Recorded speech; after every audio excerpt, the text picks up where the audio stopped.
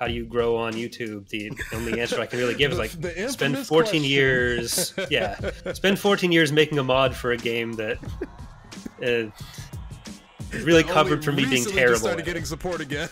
Yeah, from the developers. it's not a reliable path to follow.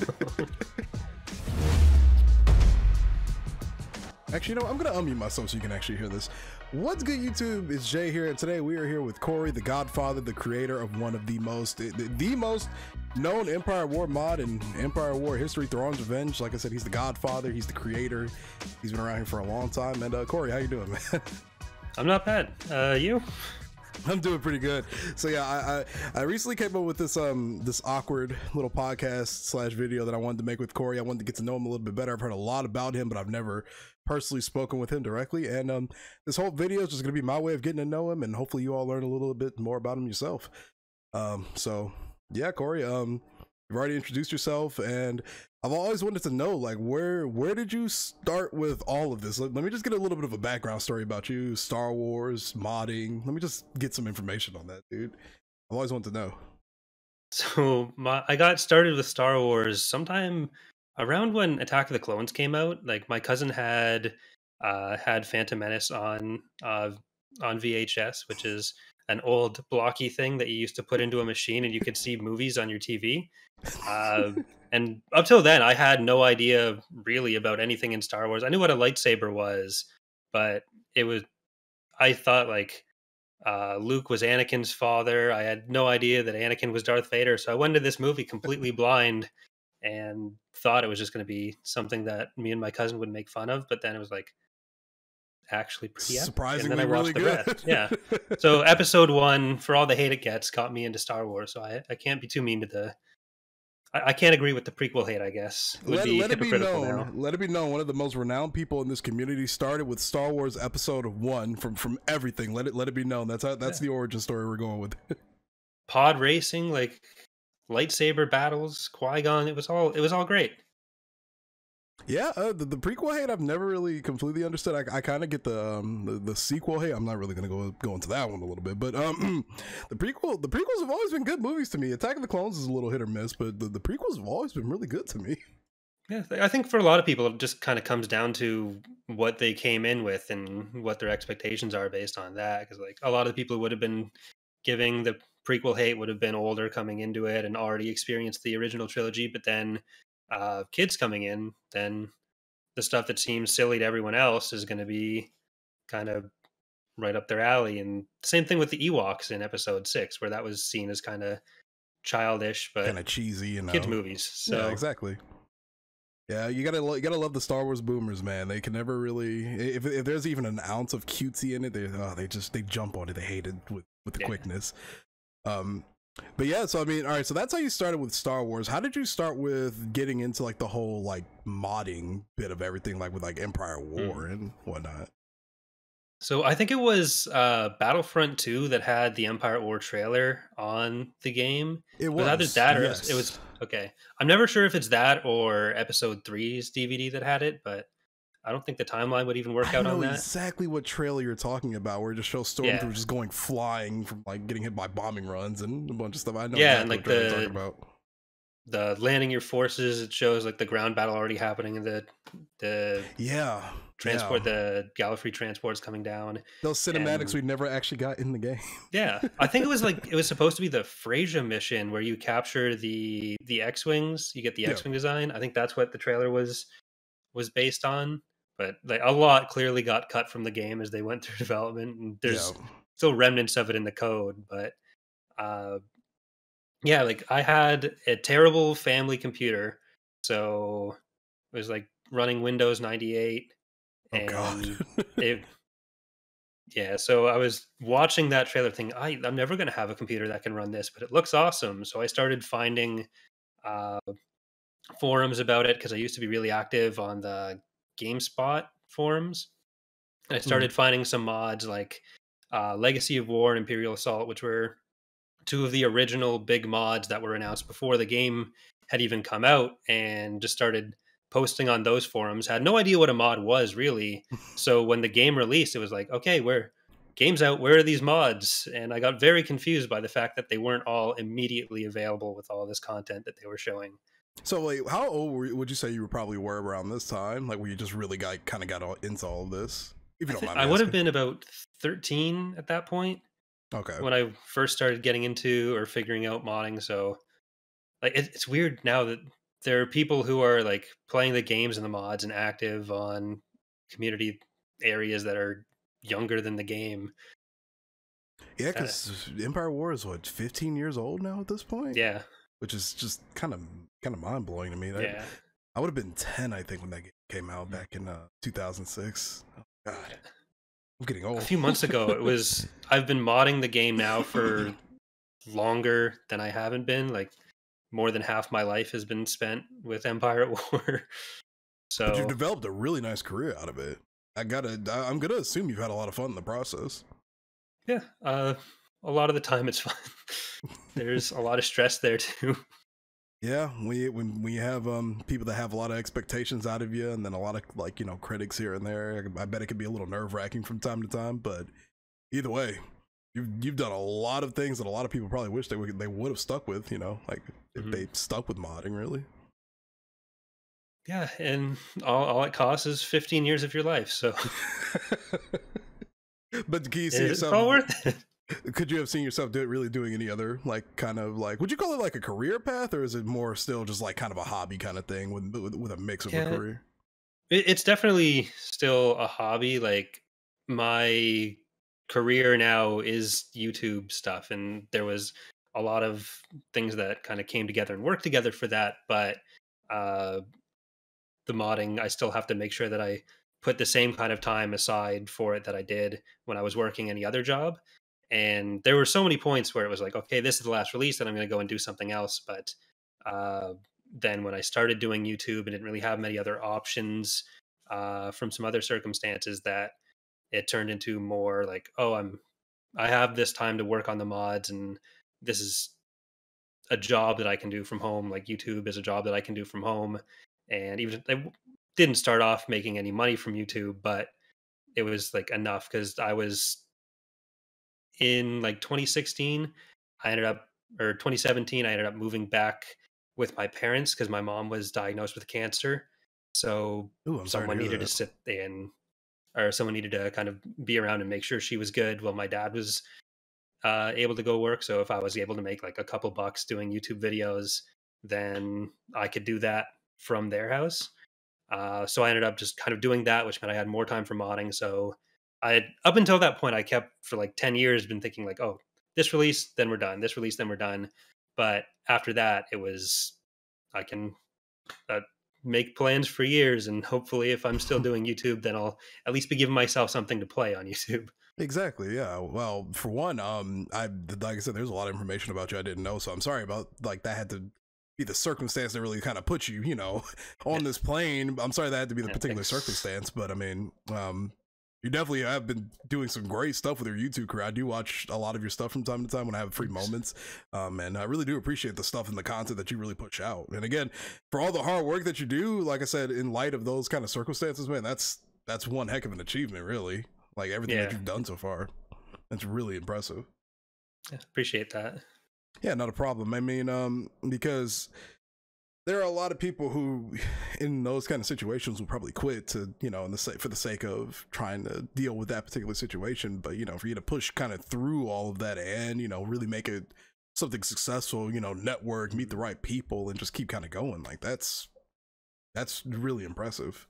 Yeah, like it was a situation where, like, I was lucky enough to have the fan base of the mods that was willing to support that kind of thing, and had the other factor of like not really having any options there.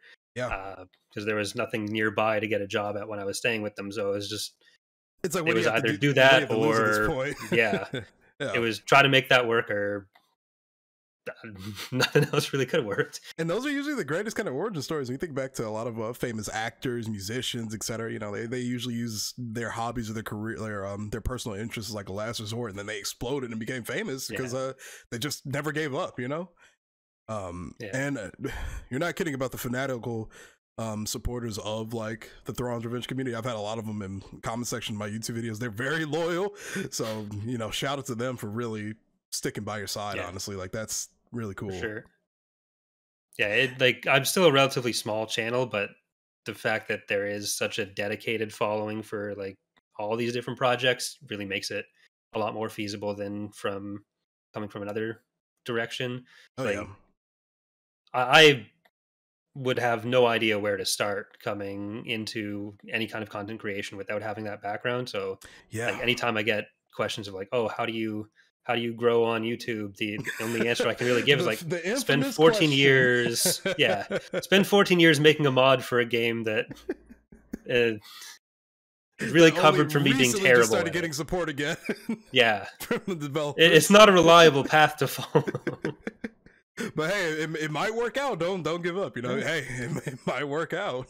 I don't know what game to point to now. Like maybe if people start doing Homeworld Remastered mods right now, they can like squeak by into a YouTube career from that. Dude, all you've got to do is really just hop on the trends. You know, make some Call of Duty Warzone content. You know, make all these thumbnails with a bunch of arrows and the guns all saturated and stuff.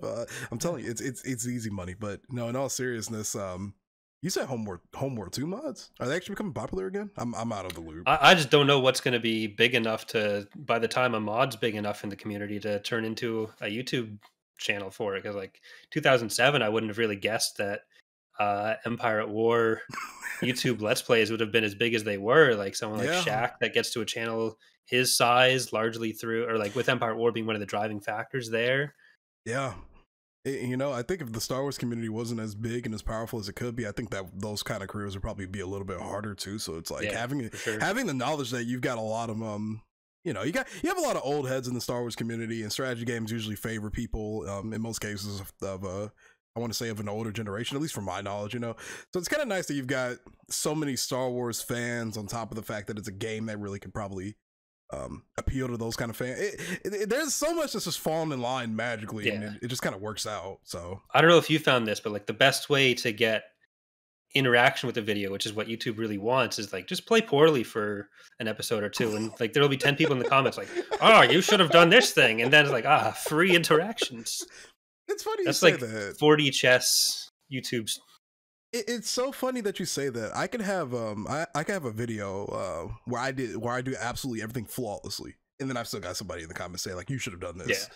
But if you do it so flagrantly wrong that everyone realizes what you've done wrong, then you've got 30 people commenting. YouTube's gonna allow people love this video, and then they put it out more. Put a typo in the title, and then it's like, oh, you spelled this wrong. Free interaction. I'm gonna, you know what? I'll keep that in mind. In my next Thrawns Revenge video, I'm just gonna let every single hero I have die, and then let the hate come forth. Yeah, like I said, I had no good tips for YouTube, but there you go. Red arrows, typos, bad gameplay. We're putting on a clinic here for everyone who wants to grow. Just suck at the game. It'll work out. People love terrible people. Oh man, get a hero killed. It's the end of the world. See, that's why I started doing like cinematic intros for a lot of my videos. I actually like write intro scripts and everything for all my intros. I like storytelling, you know, I like being involved within the universe and stuff. So in one of my early episodes of the playthrough, I rarely ever let a Thrawns Revenge hero die. I'm so against letting heroes die in any mod where they can die. Like I will do everything I can to protect them. I let Cien Solve die by accident early in one of my campaigns, and I just wrote it off in the cinematic intro, like, oh, he's just he's on shore leave. He was just badly injured, so he's being placed somewhere else in the Republic hierarchy. You know, we're just gonna leave it at that. I don't know if you've ever played Fire Emblem. When you have important hero deaths on, then some of them that are important for the story, instead of like being actually dead, they'll still pop up in cinematics. They're like, "Oh, I'm too hurt to fight, but let me say this plot relevant point for you." That kind of thing. See, that's exactly how I feel. I'm such a lore head when it comes to dealing with, especially for the New Republic. When it comes to dealing with heroes, I will literally write them off as just they probably just can't walk or something anymore. They're still there. They just can't walk anymore. We do kind of do that for some stuff where it's like the chief of state elections for the New Republic, because you can elect whoever you're to give a different bonus, and you can still do that with Leia and Mon Mothma if their heroes die. So they're kind of like the off-screen injured versions of themselves at that point. The cripple versions. It's canon. Yeah. but it works in that case, especially. That it really does work out. for the senators and stuff. When I Just a play, little blown up. They're still good. I gotta admit, I'm scared to play Fall of the Republic. I think it's a great mod, but when I see the number of heroes, I'm just like, Jesus Christ, I'm gonna have a panic attack trying to save everybody right now. Just pile them up in the back corner, and then eventually you'll come around to using them once or twice. I'll just stick them all on Kessel and just leave them for the rest of their lives. But Until Kessel gets attacked. Don't get started on Kessel. Every time I start a New Republic playthrough, my first immediate thoughts, let me capture Kessel. Let me immediately capture Kessel every single time. It's that long trade route from Mon Calamari. It's difficult to reinforce. You know what? I actually recently just started an Empire's Essence, the big galactic 140 planet galactic conquest, I think, right. Without the Empire of the Hand. I was so used to playing Art of War and Essence of War and stuff that now that I'm playing this bigger map, having all these direct routes to Mon Calamari and Bothawui and Hast, even like the corporate sector even is attacking me right now. I'm not used to all this. Yeah. I've actually had to put way more effort into actually like defending Mon Calamari and stuff. Like I actually just killed Zinj on Mon Calamari. Just by iron cannon spamming him to death, but I'm not used to that. I'm not used to the aggression. It was scary.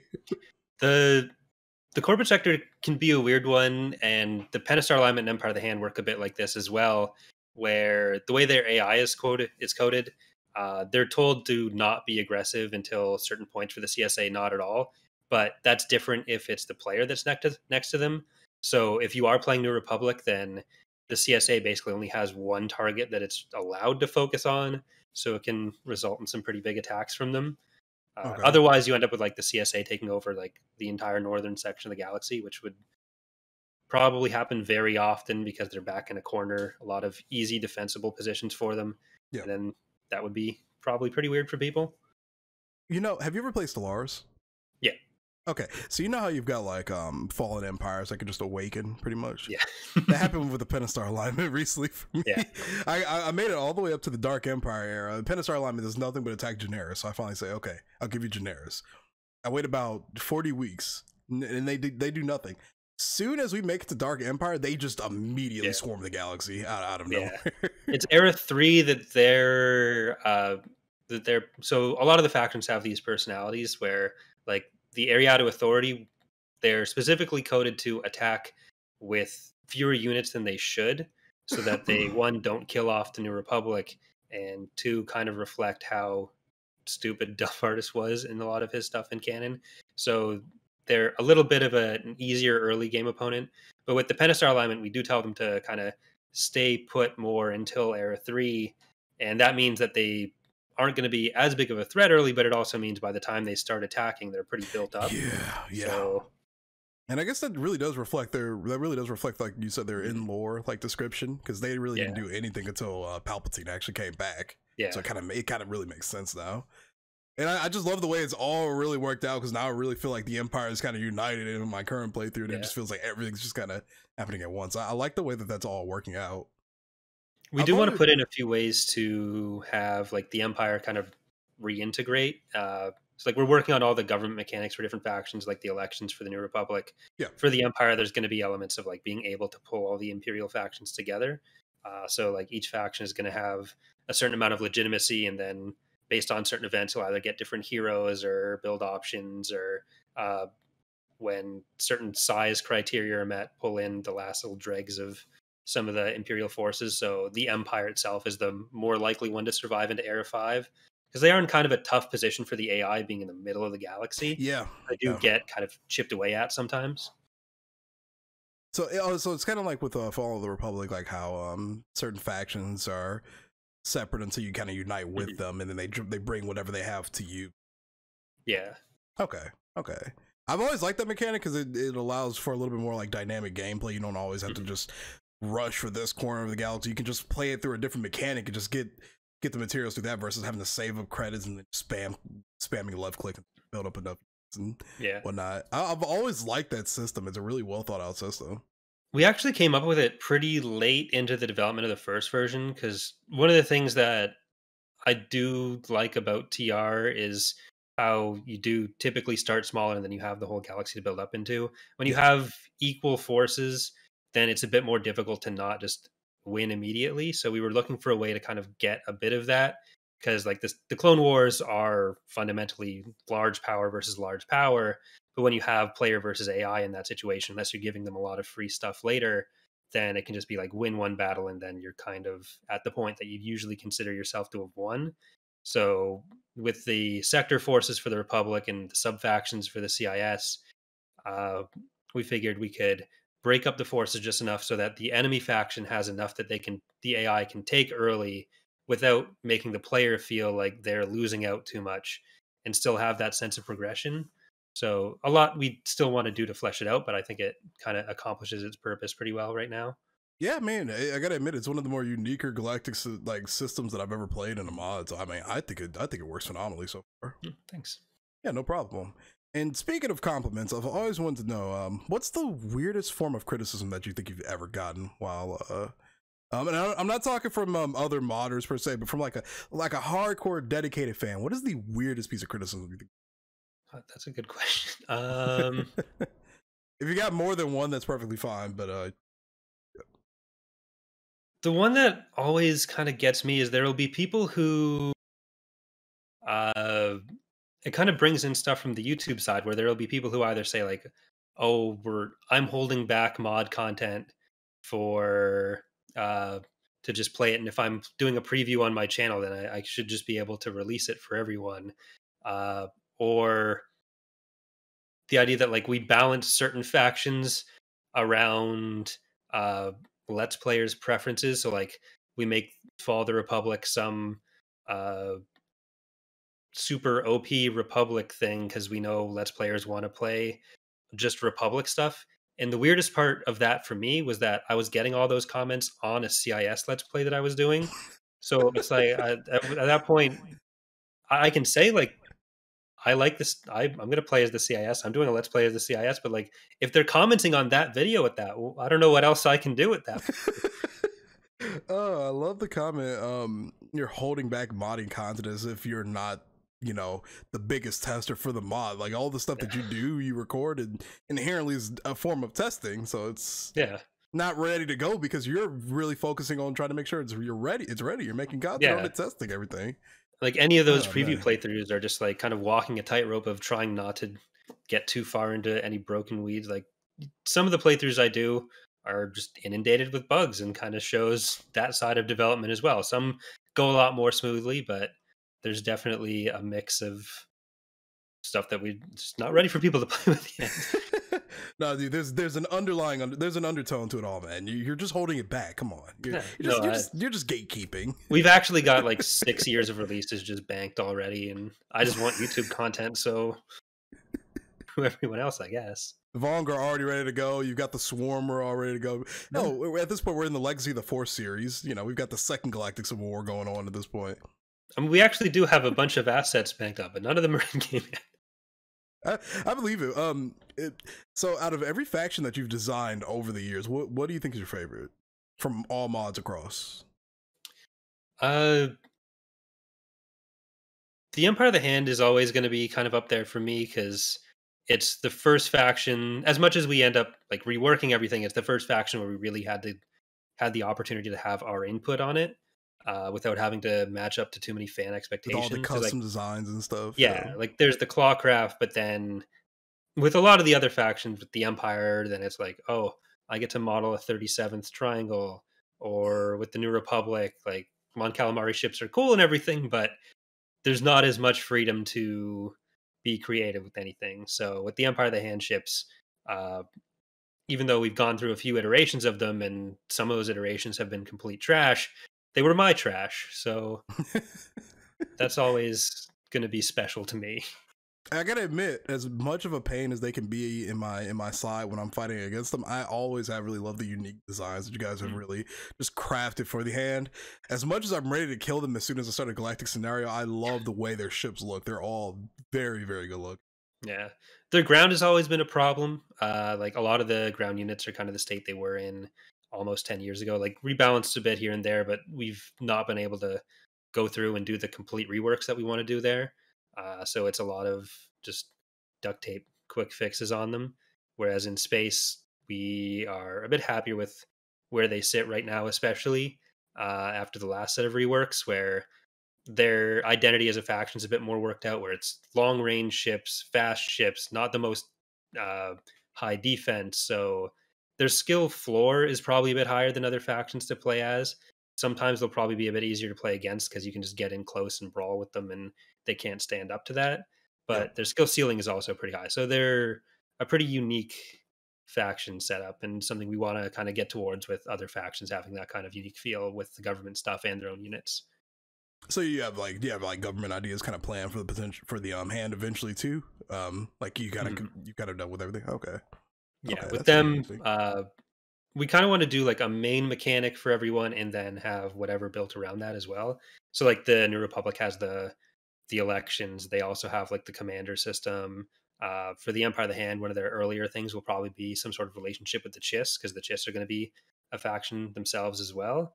So some sort of semi-alliance between the two, though that will depend on how well we're able to use the alliance tags in the game, and whether we have to do something similar to the CIS with like the fake AI based corruption alliances, because there's a few things we want to do with that kind of thing. Ideally, we'll be able to use the in-game set as allied tags, but there's some problems with that we need to work out first. Okay. Well, hey, I'm looking forward to any new mechanics, honestly, because with the fact that we're still getting updates to this game, that are making it probably a lot more of this doable. I'm terrible when it comes to the coding side of everything, despite the fact that I spent 5.5 years as a coding major in college. Have like all the new updates and stuff really just been that good for the health of the game? I've heard people tell me tidbits here and there, but you know, I'm no expert. Like all the updates Petroglyph's been delivering. Yeah, for sure. Like the first updates, I think there's a lot of mods that would have just shut down in 2017 or 2018 without those updates, because there was the save issue that was happening at the time, where all the mods were getting like 10 weeks into a game, you'd save, you try to load the save, and then you're just done. Sometimes longer, sometimes shorter, and you could do some stuff to make it last a bit longer, but it was pretty much killing everything. So a lot of mods would have had to just strip everything out. And unfortunately, the fix there did result in most mods not being able to support GOG in the disc version. And that's another one that gets a lot of weird criticism towards mods. Like I've seen some pretty harsh comments towards like us or AOTR, where it's like, why don't you jerks release a GOG update? Like I'd love to. It'd be the same mod if they updated the thing. Yeah, I have no control over this, and don't harass Petroglyph about it either. But it's not our fault. Yeah, we can. It's not my fault you're running on a 10-year-old version of the game. Just buy it on Steam. It's like $5. Like yeah. Like, I get not wanting to spend the money on a game you've already bought, but at the same time, like the people making free updates for it are not the people to get mad at for that. Yeah, you can't. It just can't be helped at this point. Yeah. But Like, the last update in particular was like, if I'd been able to just make a list of everything I wanted or could have possibly expected them to do, they got basically everything. So it, if they don't do anything else, I'd still be happy. But if they want to do more, then yes, please do that. So then that means we're gonna have another 10 years of modding on our hands, pretty much at this rate. Oh God, I hope not. Do you want to keep doing this long term, or do you think you're gonna stop at some point when you're just kind of tired of everything, or do you want to answer that question? I hope I'll stop at some point. Like I enjoy it, and like I've made some of my best friends doing this, but I'd like to think that I won't be doing it forever. But I would have said the same thing when I like went to university. It's like I'm done now, but now it's 10 years later, more than 10 years later. More than 10 years? Wait a minute. So let me get this straight. So you were 13. Is it wrong for me to try to guess your age, or should I just? No, I'm 29. I'm 29. Oh, you're 29. Okay. So it would have been like just over 10 years, or yeah, I think just over 10 years that I started university. Oh, I just graduated college almost barely 2 years ago. I can't even imagine. Wow. I still feel old. I'm going to be 26 this year. I think it was like when I turned 23, that's when every year started to feel like, okay, I can stop now. Every shot that you take at a bar gets a lot heavier for some reason. For no reason. I never had a hangover before I was like 24, and then immediately couldn't drink without. Yeah, man, I can't even sip like a off of a bottle of wine anymore without getting a little tipsy. I used to just be able to when I was like 22, 21, I was big into partying back in the day. I could just go to the club and take like 15 drinks and just be perfectly okay. I wake up the next morning, no headache, no nothing. I could just walk home. Now 2 or 3 shots and I'm like, okay, I'm done for the night. I'm going home. Yeah, it still takes a lot for me to get drunk, but like the next day I'm just done. Like Yeah. I do drunk Mario Kart on another channel, and the next day I can't do anything. It's all a write off, even if I only drink a little bit. So I'm both not drunk and then hungover, which is not a feels like kind of a rip off, to be honest. You put all your effort in getting everything set up, drinking and all of that just for it to kind of backfire. It's expensive. It doesn't do anything. It just ruins the next day. It's not worth it. Speaking of alcohol, for all of my non-alcoholic users out there, shout out to 420. Happy 420 for all my non-alcoholic people out there. Hopefully you're all having a great day. But to switch up gears a little bit, I've always wanted to ask you this. So, how did you and Eckhart's Ladder become friends? Like, where did that relationship kind of start at? I first met him because like he was doing some Sins and Empire at War playthroughs. I think mostly Sins when he was getting into his second channel. So Sins of the Solar Empire is like a kind of similar game that we also make a mod for. Yeah, and yeah, yep. And so I think I first kind of found out about him through that because like he was aware of Thrawns Revenge and Ascendancy. I think he was playing a bit of those, and I offered him an early version of whatever version of Thrawn's Revenge we were working on at the time. So he played that, and then we just started talking first about like mod stuff, but then just generally talking about other stuff and like YouTube and all that.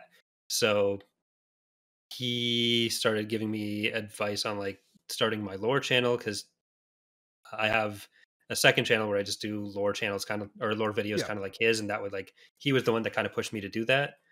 So yeah, it just kind of came out of talking about the mod stuff and then kind of realizing we were in a lot of ways the same person and just became friends through that. Just and kind of like he a was match definitely made in a lot heaven about, kind of thing. yeah, like we just started with Star Wars stuff and then moved on to other Star Wars stuff. Well, I love that. I love when you can connect with somebody, especially within the Star Wars community, with how difficult people can kind of be sometimes. I love when you're able to just connect with people and just kind of build a career kind of out of that in some fashion.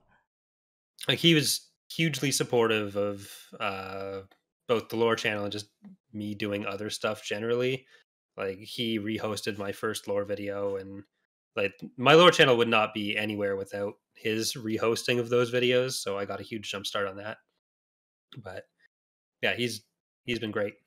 Shout out to good guy Eck. We appreciate your work, man. We really do. Yeah. But well, cool. I've always also all right. So here's one that will probably knock a few people off their feet. Outside of Thrawns Revenge, what do you think is your favorite mod outside of Thrawns Revenge? Like, if you could play one mod outside of it, drama free and all. What's your favorite mod out there outside of that one? I guess I'll give 2 here. Phoenix Rising and Stargate Pegasus Chronicles. They're both unique. Like very different from Thrawn's Revenge. There's been some more gap closing between Phoenix Rising and Thrawn's Revenge because Evil Bob the Bob, who's the developer for Phoenix Rising now, is also one of the main devs on Thrawn's Revenge. But like the research system there, the combat there, all feels really good. Like a lot of the more recent ground combat updates that a lot of mods have seem to take a lot of inspiration from Phoenix Rising. I do think that Phoenix Rising does have the best ground combat still. And like the research you can do in that mod, like you can really customize the fleet you're using regardless of which faction you're doing. So there's a lot of unique elements there that you can't really get anywhere else. And Pegasus Chronicles is probably a bit more obscure. I don't know how many people have played it, but it's one that I definitely recommend people check out because there's a lot of unique features there. The factions are very different from each other. I think there's still just the one Galactic Conquest. It's space only, so it's not super long to play. I think I usually end up finishing it in like 2 or 3 hours, but like there's a lot of different story events that happen, a lot of uh, tactical events, like all in a kind of tight package. So I think it's really well made. It's not the most visually impressive mod, but I think what it tries to do, it accomplishes really well. And it's always been up there for me. So those two are probably, if I have to just pick two. Do the developers still work on that? Because I know exactly which mod you're talking about, but I don't, Yeah. do they? Okay. Yeah, they do pretty regular updates. Like they have, I think there's like a test build and a stable build on the workshop. So they do pretty Okay. regular live updates. And like obviously honorable mentions to other mods like AOTR and stuff. But if I'm just picking one or two that I can exclusively play, not including EAWX, then those would be for their like unique angles. That would be what I go for. You know what I think? You know what I think the most underrated, and the greatest mod of probably all time is Jotun mod. That's a fever dream. In all seriousness, I feel like if I had to pick a favorite mod, I'm not gonna say too many names because I'm friends with way too many people, and I don't want my Discord DMs to be flooded with. Oh, so you just make me do it? No, that's fair. just a little bit, just a little bit, man. But in all seriousness, man, if we had to talk about a mod that puts creativity on the board, that's one hell of a mod to do it. There's so many shenanigans that you can really like do within that particular mod. But yeah, me and Ek recently did me, Ek, and Charlie, the other contributor to X Gaming channel, recently did some skirmish in that. We did some last year and this year, and it's like probably the funniest streams we've done, where it's just absolute chaos. All the Ray Calamari cruisers, and I'm Poe Dameron. I think there's some new update coming out. Charlie spoke to Jotun, so it's coming back. So that's exciting. You know, the crazy part is there are people out there who actually take that mod like serious and like an aggressive kind of fashion. I've actually met people that genuinely get upset with how the balance kind of plays in that mod. I'm like, you have to really look at that mod for what it is. It's just for fun. Like it's just absolute, just pure chaos. Yeah, like I've never spoken to Jotun, as far as I know. Like everything I've heard is that he's a really nice guy, and I don't think he's like setting out to make the most like serious hardcore mod. Like it's a lot of fun for what it is. I'm Poe Dameron.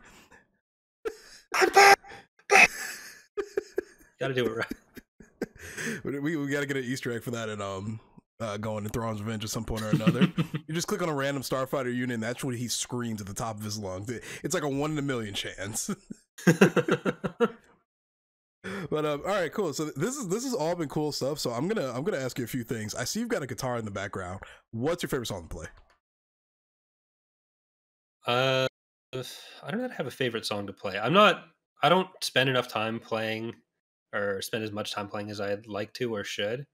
So most of the time I just learn a bunch of songs, stop playing for a bunch of months, and then forget how to play all of them and have to go and relearn stuff, which always means I have something to do, which is nice. Yeah. But yeah. It's mostly just random stuff that I either find tutorials for or screwing around with in the background. You know, I gotta admit, I'm super envious of the way you kind of got your setup going in the background. Like all I've got right here is a door, a laundry basket, and then like you can see my bed ever so slightly. But you've got this nice little lighting setup, this really good looking desk. I'm using a folding desk from Walmart that I bought like 4 years ago. That's structurally sound. Yeah, I don't know how structurally sound these guys are, but the best thing for desks is just get a countertop from like a hardware store and get some legs. Super cheap, and you can cover a lot of area with them. Yeah, I'm planning on buying a nice little Alex drawer setup with a wooden desk from like IKEA or something when I'm moving my new apartment. Because man, I've got 2 rigs that I've got set up. I've got a streaming computer and a gaming PC that I've built accordingly. And I've got this one on a separate table I got from Home Depot, and this one again on a table from from Walmart. And I recently constructed like this whole 4 monitor like setup. I've got one on my left, one on my right, and then 2 on my center. Well, when are we ever going to get a setup tour now that we're here? We can see where all the magic kind of happens. I think I did one when I moved, so it's out there somewhere. But I have rearranged it a little bit since then. I used to sit like farther back that way, so my desk was just in the middle of the room. Okay. But now I've got all this extra space. Cool. So I'll have to look up that video later and I'll kind of study it so I can figure out what I want for my new apartment. I'm not really happy with the lighting. I've got like 30 pot lights down here. So it's all really harsh in most areas. And I got a green screen, but I can't use it at all because the pot lights just highlight one area straight down. So that's not very helpful. But up until a few months ago, I was kind of in the same situation as you. I had everything just packed into my room and get up, go 2 feet, sit down. That's all day. Go back to the other 2 feet and sleep. It's rough. Yeah, I used to have a 2-bedroom apartment. Actually, this is just a 1-bedroom apartment that I share with my girlfriend. I used to have a 2-bedroom apartment where I had a home office, and it was so beautiful. And then I had to leave that place because it became too expensive, and she had to move out of town for about a year. Only to find out she was going to be moving back probably within 7 months of her leaving. So I could have just kept that apartment and had my office. That's rough. If you haven't gotten it yet, I miss my office so much. Yeah. Oh, it's so much better having like just a different area that you don't sleep in to work in. Exactly. It feels less stressful, you could say. You know, like there's I wake some up sort of every escape. Day. Exactly. It's like going into a different world, or like you're actually going to work, kind of stepping into an office. Like when I wake up in my bed, I can literally just look across and I'm like, well, guess I'm gonna do that all day today. Yeah. I don't really have much else to do, you know, with the whole COVID and everything happening. You know, and somebody's gonna hate me for even bringing this up, but I recently got my 5G shot, and now I feel like I worship Bill Gates a little bit harder, and I think Windows 8 is absolutely the best operating system we've ever had. Man, packed a lot more to the vaccines than I thought. That's a terrible joke. I'm so sorry. Well, I do have a couple other things I wanted to comment on, but was there anything that you wanted to ask or just put out there for viewers, community? Is there anything you want to ask me? Nothing specific. Just everyone remember to kill off your heroes in Let's Plays so that you get those interactions. That's how you become famous. Remember that you're taking it from the man himself. Corey, he himself says, kill all your heroes. Instantly. Yeah, just say really inflammatory things about every other mod than the one you're playing, then say inflammatory things about the mod you are playing, kill off your heroes, put typos in the title. Those are my YouTube steps to success. Oh, and don't forget your thumbnail. Put as many arrows as you can in your YouTube thumbnail. That's you have to be careful that it doesn't just turn into a plain red background, but just anything short of that. And keep in mind the resolution. So if you're putting them too close together, they will just look like a red background. You've got to make sure there's enough space between your red arrows that people can tell where the red arrows stop and where the other ones start. I'm sorry. That's what I learned from Mac. So does Ak actually do this intentionally just for the memes? Like he slaps an arrow in there like, oh, this is gonna be the best arrow that I've ever put in this thumbnail. No, he'll say like, I'll stop it when it stops working. But that's very fair. You can't hate somebody for taking advantage of the system. Like if it works, it works, you know? Like, hey. Like I think he sees it as like he's as accurate as he can be, as like honest as he can be with the video itself. But when it comes to like the title and the thumbnail, if you're not like lying with it, it's just it's a big arrow. But exactly. So he and I do a podcast, and we had Star Wars Explained on as a guest. So Star Wars Explained and his wife were watching one of the previous episodes, and Molly said like, oh, look, he's just clickbaiting with the giant arrow again. But it was a picture of an executor that she'd seen. So at least once he's been accused of it when it favorites. wasn't accurate. Those are my favorite videos when the title specifically mentions a ship and the ship is very visible in the thumbnail. You got a red giant arrow just pointing right to it. There wasn't even an arrow in that one. It was just the executor, and she was like, "Oh, this guy with his arrows. He can't help that the ships are trying." But there's some nice conditioning there where he's got that as part of his brand. He's got that the red arrow clickbait. Like I said, if it works, it works. I mean, I've never personally thought there's something just absolutely horrible about a little bit of clickbait. You know, it gets people kind of invested. It gets people a little interested. You know, like I made a video recently where I titled it "The Greatest Thrawns Revenge Episode of My Let's Play So Far" or something like that. And like it's a little like I acknowledge in a lot of my videos like, hey guys, I'm gonna clickbait the hell out of this video, but I know you're gonna watch it anyway. You know, well, you can make it kind of joking and kind of fun. You know, I think that's if you're not misrepresenting, if you're not misrepresenting what's in the video, like.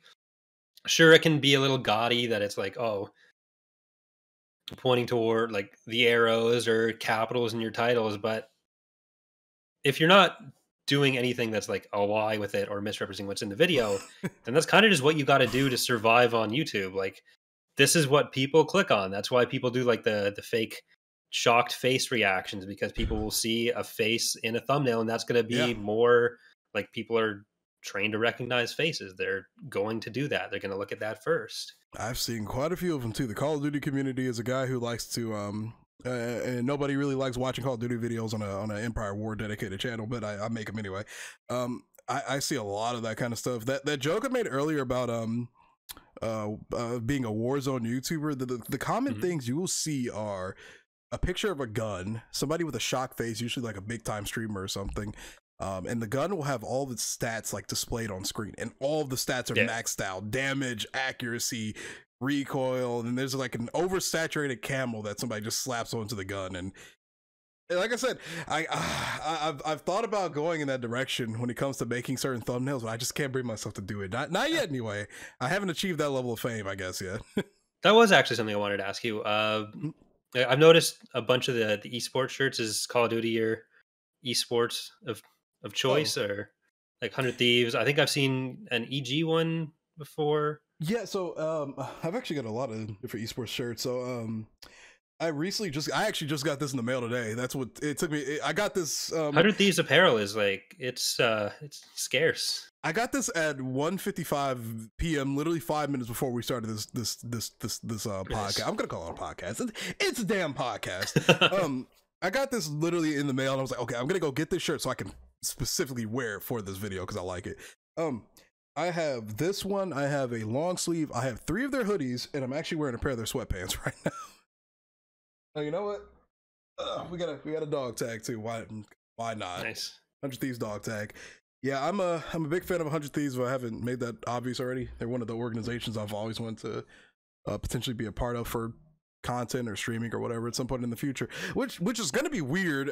Say that ever does happen. I've always thought about that because you know, I make a lot of Empire War videos, but it's kind of weird to think, how would I integrate myself into a company if I were to ever get the opportunity that does a lot with other games and more like IRL stuff. And you know, I've always thought about how could I integrate my life, what I do now, into that, but I also have to think about the fact that I probably won't be doing Empire War the entirety of my life with YouTube. You just never know. But yeah, I've got a lot of merch from them. I've got 2 shirts from a team called Team Envy. I have a shirt from an organization called Splice, but they don't exist anymore. I actually have a lot of esports apparel. Nice. I'm super into that stuff. I've actually gone to 2 Call of Duty World Championships in 2019 and 2018. Nice. I took a cross country flight to California to go watch people play Call of Duty on stage, and was it worth it? Kinda, because my team, 100 Thieves, got 2nd place. Is that where Nadeshot started? Like, I only really know 100 Thieves and Nadeshot through like League of Legends, because that's what I would always play and ended up watching. But is that where Nadeshot? Call of Duty? Yeah, Nadeshot started with Call of Duty in like 2010, I think, when he was a part of like the bigger brands like Optic Gaming and all that stuff. He started with that, and then he retired in like 2014. He launched 100 Thieves in 2015, I think, when Black Ops 3 first came out that year. He started with the 100 Thieves then, and then ever since then, he's just been building up. And holy hell, if you want to talk success stories, man, like that guy went from working at McDonald's to owning one of the most renowned esports orgs in the world. Like that's, I gotta admit, I do look up to Nate Shot for a lot of that kind of stuff. But yeah, he started with that. He started with Call of Duty. He briefly owned a Call of Duty team, and then he stopped, and he bought a franchise in League of Legends. I think with Dan Gilbert and like the Cleveland Cavaliers and stuff. And then from then on, it just skyrocketed, really. Yeah, because that was one of the orgs, like when the North American League of Legends LCS thing, when they did franchising, 100 Thieves was one of the teams that actually came in and wasn't immediately trashed like the other ones were that came in that year. Yeah, because what did we get? Golden Guardians were not very good and never really have been. FlyQuest. Yeah. What was the other? I think that was Clutch Gaming. I think Optic came in at the same time, or like Optic's been in and out, but there were a bunch that kind of came in, couldn't hold their spot, like ended up having to sell their spot. But 100 Thieves came in. I think they won the first split they were in, and they've always been like top 5 since then. So, and you know what? Another one was Echo Fox. Echo Fox actually went out of business, though. I think. Yeah, there was a lot of drama with. Rick Fox was like super into everything and super invested, but then a bunch of drama happened, and like he had some really gross crap happen to him. Yeah, that kind of forced him out. I remember. I think it was a lot of like rape. I'm not going to get into the details of it, but it was like a lot of like racial stuff or whatever. Ridiculous, because he's such a nice guy to have to go through all of that. Like when you get somebody from like the physical sports world that's that invested into esports gaming, he was such a good ambassador for esports, and he just got shut out. Like you were never going to get someone as good for esports as him. Exactly. I'll never understand people's motivations for running him out. Like. Yeah, I want to see him bounce back so badly, because I feel like he has so much, he has so much interest, he has so much power, he has so much that he can really bring to the esports scene, whether it's like CS:GO, Call of Duty. Call of Duty actually, if you don't know, they do franchising now. Actually, they do city-based franchising. They've got like the Seattle Surge and that's kind of like what Overwatch does too, I think. Yeah, that's because they're both owned by Activision. Good old Activision. I don't like Activision. But yeah, man, it's just a shame when you get somebody so invested into what a lot of people are really trying to make big and love. It's like why would you treat them like trash? Yeah. But I think that's a mutual consensus with Rick Fox. People love him even in the esports community. It's just his own company did him dirty. Yeah, which kind of sucks. Yeah, I'll never understand that. Yeah, just some people just like to watch the world burn, and it's unfortunate that those people are in power from time to time. Yeah, for sure. But yeah, I mean, what's another topic? So all right, so now that we're on the topic of like esports and sports, if you had to pick like your favorite team across esports and physical sports, like what's your favorite sport? Maybe like what's your favorite team within that sport? I've never been super into sports. Like I played ball hockey and stuff as a kid because I'm Canadian and that's required. But fair enough. Like it wasn't until I got into watching esports with League of Legends that I was like, oh, I get what people are interested in when they watch sports now. It's like watching the competition, watching the players, like seeing people just be that good at something. Right. So I got in I was a fan of Cloud9 when they got into the LCS. So that original lineup, and now like G2 was kind of filling the same niche for me of like the 5 players who were really good, but kind of had their own style and were able to become like some of the best in the world just through non-conventional means from regions that traditionally aren't as strong. So like you have all the Chinese and Korean teams, which were always really good. The infrastructure was so much better than North America. It's insane how much better those regions are. Yeah, and then like in League, Europe started coming up, and it's like, no, it's really just G2 is that good, or North America had a few good results through Cloud9. So those were the teams that I was mostly a fan of at the time. You know, it's crazy you mentioned Cloud9. I don't know how I forgot about Cloud9. I literally have like 10 or 11 pieces of their merch just hanging in my closet right now. The biggest interaction I've ever actually had with G2 was on Twitter with their owner, G2 Carlos. Yeah. I asked his opinion on how, you know, doing whatever you want in life. His literal words were to just not give a shit and just do it. Just don't let anybody stop you. And just keep working at it, you know. Don't worry about other people. Great guy. They did some really great guy. Some super weird stream with it was just him in a hot tub last week. I'm not sure what they were doing with that. Like there was the whole storyline of G2 were the villains of Europe or whatever, because they were kind of boring when they were initially forming as a team, because they had like a super weak bottom side and they'd play a boring way, then they'd win, they'd go off to international competitions and just get absolutely trashed on, and everyone was pissed at them for that. But now people have come around on them. It's funny you mentioned the hot tub thing. That's because I'm pretty certain Carlos is memeing on the hot tub meta that's really taking over Twitch right now. I don't know if you've heard about that. Okay. The hot tub meta where in most cases, now for the record, I'm gonna say this for the people that are watching. I'm not trashing whatever people want to do with their lives. If you want to do that shit and it makes you money, like go for it. But yeah, Twitch has really developed this interesting hot tub meta with you know, where it usually requires little to no clothing. You just sit in a hot tub, and if you're hot, you make money. That's the gist of it, pretty much. All right. Yeah.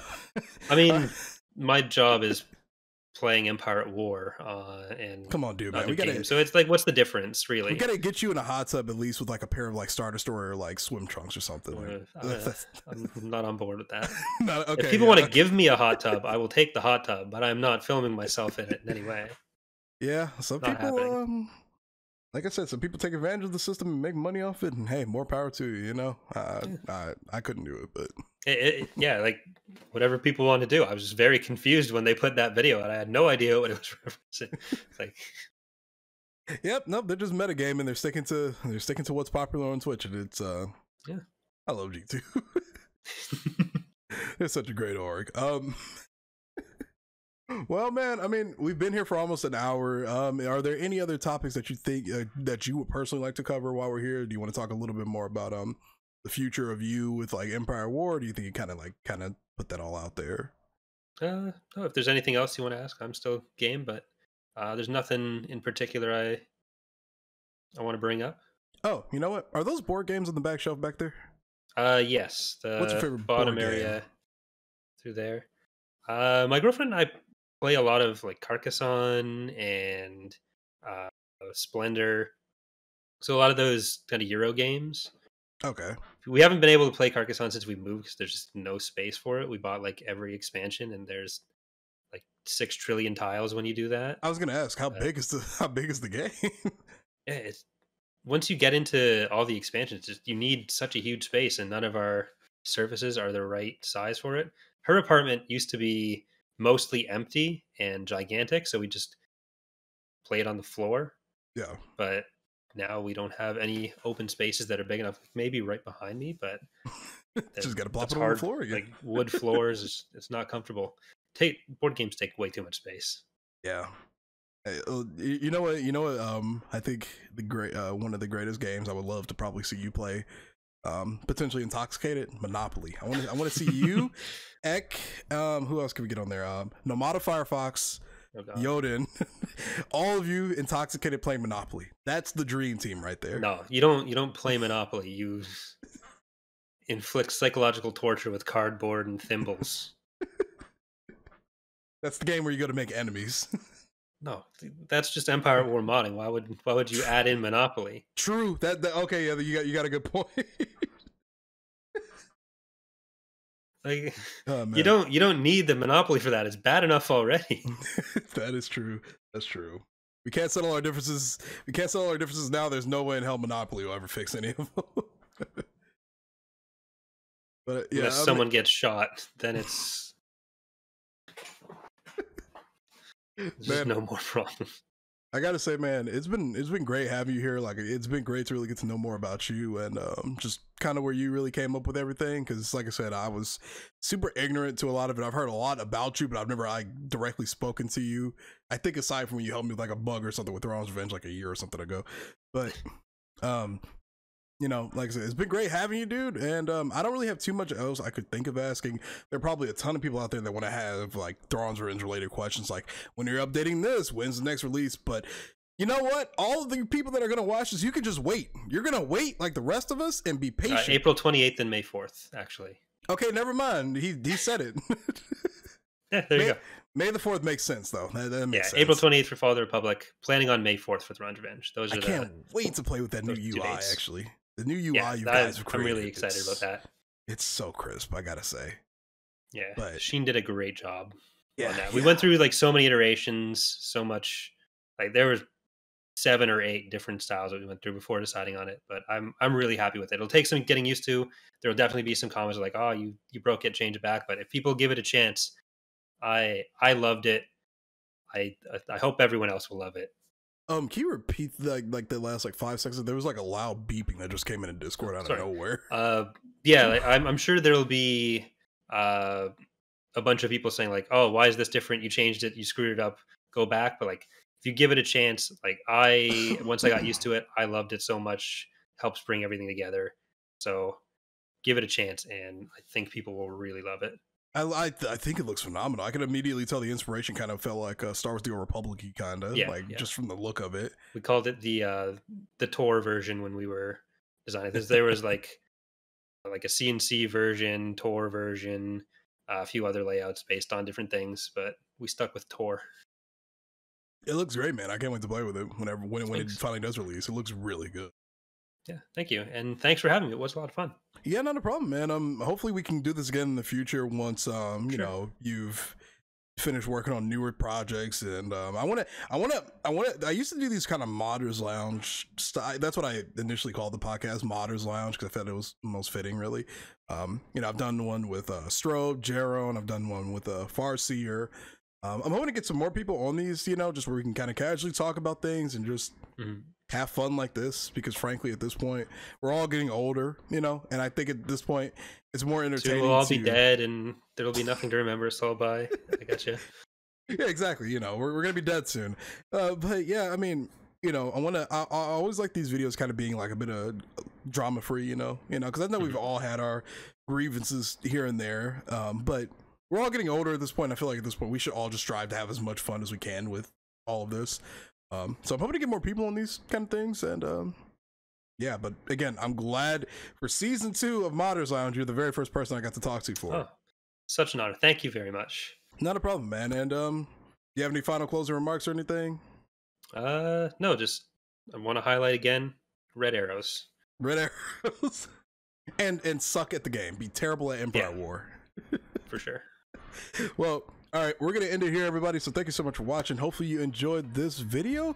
And as always, I will see you in whatever video I make next, whether it be Empire War podcast. I got a vlogging camera coming. We're going to make vlogs soon. Yeah, hopefully you all have a great day. May the force be with you all. Peace. That's my outro right there.